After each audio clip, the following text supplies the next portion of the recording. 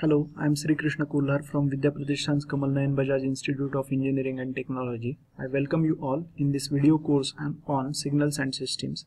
In this lecture, we will see relationship between LTI system and its impulse response. So before going to that, first of all, we will see how discrete time signal can be represented with the help of unit impulse sequence. So unit impulse sequence is used as basic signal to construct the discrete time signal. Any discrete time signal can be represented as sum of shifted and scaled unit impulse sequences. So we will illustrate with it with the example. So let us consider x of n is the sequence which we want to construct with the help of delta of n. And delta of n, here we can see it is present for n equal to 0 and its magnitude is 1. So it is unit impulse sequence.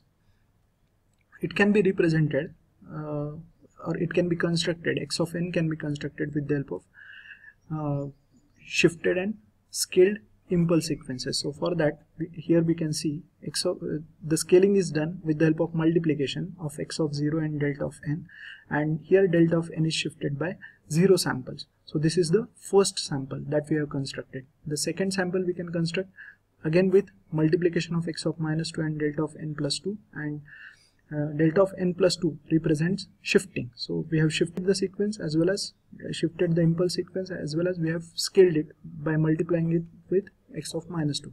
So we can obtain each and every sample of x of n like this by shifting the impulse sequence and multiplying it with corresponding sample of x of n. So this can be represented mathematically as x of n is nothing but x of minus 2 multiplied by delta of n plus 2 plus x of minus 1 multiplied by delta of n plus 1 plus x of 0 multiplied by delta of n plus x of 1 multiplied by delta of n minus 1, and so on.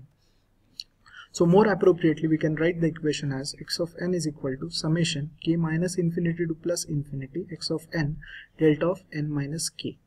So this is the equation by which we can construct x of n, any discrete time signal, with the help of shifted and scaled impulse sequences. Now we'll see the relation between impulse response and LTI system.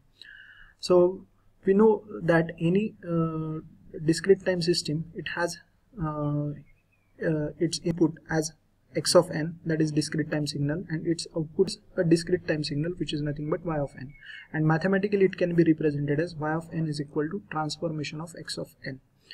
So if the input to the system is unit impulse sequence, means if your input is delta of n, then output will be then the output of system will be called as impulse response. So if input to the system is impulse sequence, output is called impulse response. So h of n is nothing but the impulse response, and delta of n is nothing but the input. So h of n is equal to transformation applied on delta of n.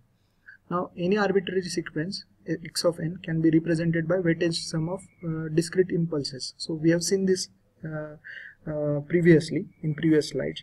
So this is the equation. Now what we can do, we can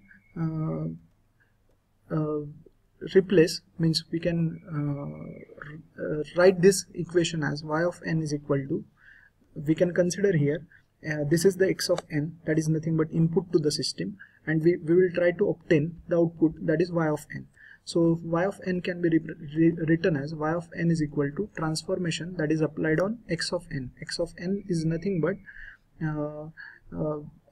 summation k minus infinity to plus infinity x of k delta of n minus k, which is nothing but the previous equation. So by linearity property, we know that y of n will be equal to k minus infinity to plus infinity summation x of k transformation applied on delta of n minus k. Now if delta of n minus k, it is the input, means it is shifted impulse sequence, then output we will represent it as h of n comma k. So the equation can be written as h of n comma k, it is nothing but transformation applied on delta of n minus k. Now if we will replace this delta of n minus k, transformation delta of n minus k, with the help of h of n comma k in above equation, we will get equation as y of n, which is equal to summation k minus infinity to plus infinity x of k h of n comma k.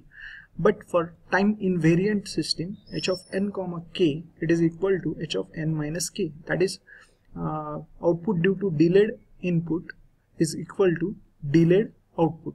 So y of n, it is equal to summation k minus infinity to plus infinity x of k h of n minus k, which is nothing but the output of LTI system, and it is weighted sum of time shifted impulse responses, and this equation is known as convolution sum. Now if we know the input, if we know the impulse response of the system, we can easily find out the response of LTI system. So LTI system can be completely characterized by its impulse response. This is the relation between impulse response and its LTI and LTI system. So above equation also can be represented as y of n, it is equal to k minus infinity to plus infinity x of n convolved with h of n, where this asterisk indicates convolution. This asterisk indicates convolution. So this is the formula for convolution sum. So I have referred Signals and Systems Ramesh Babu book for this. Thank you.